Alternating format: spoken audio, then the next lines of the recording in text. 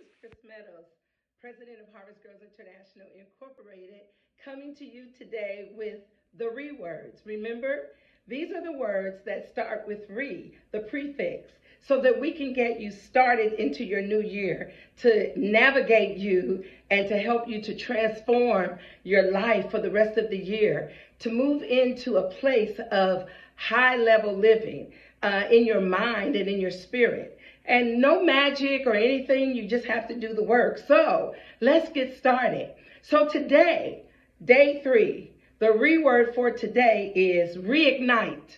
Reignite. Do you know that there is a fire on the inside of you that's waiting to be lit?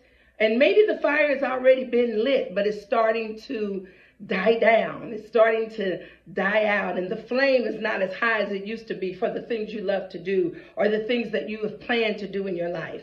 You have to reignite it, restart that fire, rekindle it, get it going again. Like today for me, today I'm not feeling just so excited as I was yesterday, and I kind of can't put my finger on it, but I know I got to reignite myself today. So what did I do today? I decided that I would put on this shirt, said change the world.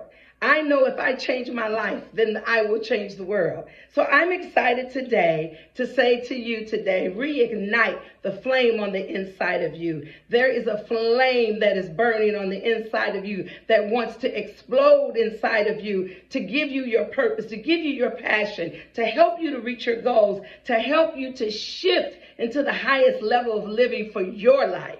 So I'm excited today for you and for me, because I have to reignite myself today, because I tell you, challenges and adversities and things that are going on in your life, they can sometimes tilt you or kind of dousel your flame. But I am determined that I'm going to reignite the flame inside of me, and that's the same flame that burns inside of you. And if I change my life, I can change the world.